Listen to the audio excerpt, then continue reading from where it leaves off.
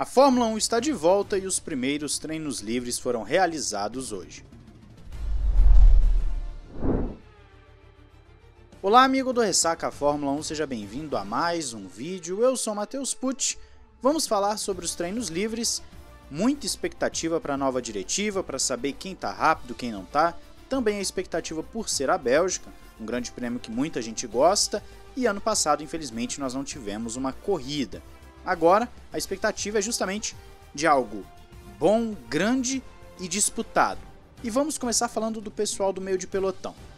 Como o clima não estava muito estável, fica difícil falar alguma coisa do meio de pelotão. Quando está estável já é difícil. Agora então é quase impossível. Mas tem alguns pontos que ficam claros. Alpine e Williams estão quicando mais do que estavam antes.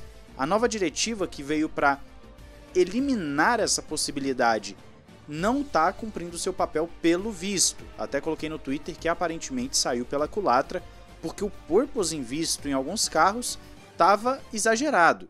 Até a Hungria nós não estávamos mais vendo isso. Era somente um bouncing, que é normal da pista. O porpoising você vê que é aerodinâmico, é uma coisa do carro. O Williams principalmente estava bastante, a Alpine também bastante, algumas outras equipes ali de cima que já a gente vai citar também, o que dá para ver que não foi atingido o objetivo. Pode ser que futuramente resolvam? Pode, mas num primeiro momento piorou aquilo que já estava resolvido, né? Resolveram o problema, trouxeram de volta e pioraram para a Fórmula 1. Mas as equipes de meio de pelotão não fizeram voltas de corrida, um stint de corrida por si só. O tempo não permitiu isso, as equipes saíam, faziam alguns testes, mas davam poucas voltas e voltavam. Não conseguiam desenvolver um programa mesmo, ainda mais que nós só temos 1 hora para cada sessão, o que limita bastante a coleta de dados das equipes. Então os treinos livres acabaram sendo de conhecimento, pegar um pouco o jeito do setup do carro, mas não necessariamente conhecer a nível de corrida como que vai se comportar. Até porque tem um outro dado importante, não se sabe como vai ser no domingo. Spa está tendo uma variação muito grande de temperatura e nós estamos vendo que pode chover como pode não chover, às vezes chove um pouco, para, seca do nada, então está muito difícil prever algo em termos de temperatura, de chuva, e as equipes estão coletando dados mais esporádicos, vendo como é que o carro se comporta na chuva, como o carro se comporta na pista secando, depois quando ela está começando a molhar. Alguns escaparam bastante da pista nas 2 sessões, já que choveu no finalzinho das 2, e nós vamos vendo que foi um padrão de ambas as sessões de treinos livres. Não dá para afirmar muita coisa, vou ficar devendo qualquer coisa sobre o pessoal do meio de pelotão, porque foi muito difícil. Lá na frente é algo parecido, é algo semelhante. Nós tivemos Mercedes, Ferrari e Red Bull também oscilando muito e não fazendo em nenhuma das sessões um stint longo. Eu até peguei os dados de telemetria aqui, vou passar alguns gráficos para vocês, mas no geral as equipes não conseguiram desenvolver um cronograma de corrida. Ficaram somente dando algumas voltas avulsas, vamos assim dizer, e tem alguns pontos relacionados à melhor volta de cada um. Primeiro, dá para ver claramente que estavam em programas diferentes, em intuitos diferentes nos testes. A Red Bull chegou no primeiro treino livre a fazer com o Verstappen 1.46.7, aí você tem o Leclerc com 1.46.6 e a Mercedes com 1.48.4. É uma diferença muito grande, testando pneus diferentes, entendendo o carro de uma forma diferente. Na primeira sessão, conforme o gráfico que você vê aí, a Red Bull, mais uma vez a mais rápida de reta, só que uma coisa me chamou a atenção. Em alguns pontos específicos, mais para o segundo e terceiro setores, Verstappen perdia mais velocidade no meio da curva do que Hamilton e Leclerc. Por outro lado, você vê também que Verstappen conseguia em alguns momentos reduzir depois, então ele sacrificava a saída de curva para poder ganhar na entrada. No outro gráfico que você está vendo de delta embaixo, fica claro onde cada um estava ganhando.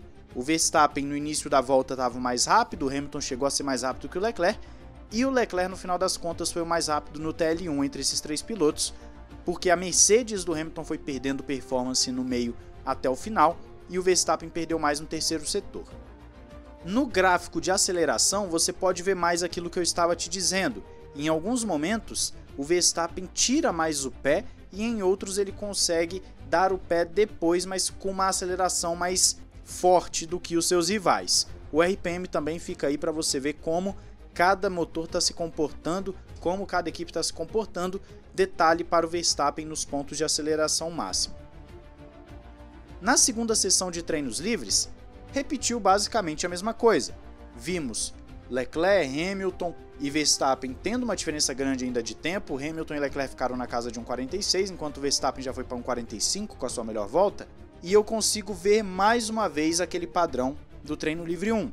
Leclerc tirando muito pé em algumas curvas, tendo a velocidade máxima maior, lembrando que tanto o primeiro quanto o terceiro setor são de alta velocidade. Nós estamos falando de uma pista que somente o miolo pede mais downforce, então um carro mais rápido de reta tende a ser melhor nessa pista do que aqueles que são melhores de curva, e fica totalmente inconclusivo.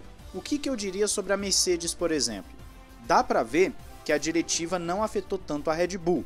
A Red Bull parece estar muito forte, e a Mercedes, por sua vez, que é o grande ponto que a gente está esperando, um salto da Mercedes, ainda é um carro que depende muito da temperatura. Ferrari e Red Bull trabalham numa janela muito maior, conseguem levar o seu carro numa performance, numa janela de temperatura do pneu maior do que a Mercedes. A Mercedes sofreu bastante nas sessões de treinos livres, porque a temperatura oscilava, e aí em determinados momentos Russell e Hamilton perdiam muito o carro. Você vê que eles tinham uma certa dificuldade de manter um equilíbrio. Tem sido comum em 2022 isso? Tem. Estamos vendo que a Mercedes na sexta-feira sofre, chega no sábado vai melhor e na corrida consegue um resultado mais interessante. Isso pode acontecer na Bélgica? Com certeza, mas o início não está sendo dos melhores. O Russell parece que está testando agora um setup mais agressivo, o que é uma inversão com aquilo que vimos na primeira parte, em que Hamilton testava os setups mais diferentes. Agora o Russell é quem tem essa responsabilidade. E nesse caso, vimos que tanto Hamilton quanto Russell perderam muitos carros quando a temperatura baixou.